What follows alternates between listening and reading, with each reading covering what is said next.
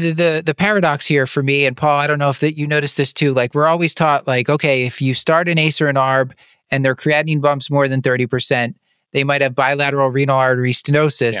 And I always thought the answer would be, okay, then they should not be on an ACE or an ARB. But it sounds like the medical therapy is still, you still have to treat them, try to treat them medically. Is that, how do we reconcile those things? Because I would be like, uh-oh, creatinine went way up, I got to stop. Yeah, I've seen some of the people, I've seen at least a couple of cases where they just have profound, you start a little bit of lisinopril, 10 milligrams, and they go into renal failure. I've seen a couple of people require dialysis from it. I've got one of the first patients I found with it was on dialysis for a month, and I met him when he was kind of recovering and actually came off of dialysis. And I said, okay, this is clearly suspicious for bilateral stenosis. And when I did the MRI, I think we did, they called me the next day and said, not only does he have bilateral stenosis, it's because he has a type A aortic dissection, which has probably been there for months. So that's just an anecdote, but you should evaluate those patients. So the question is, like, if you put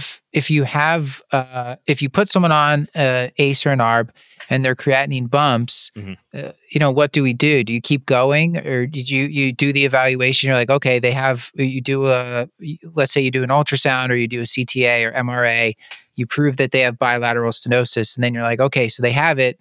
I know why they're creatinine bumped. I'm going to keep going with that blockade, or?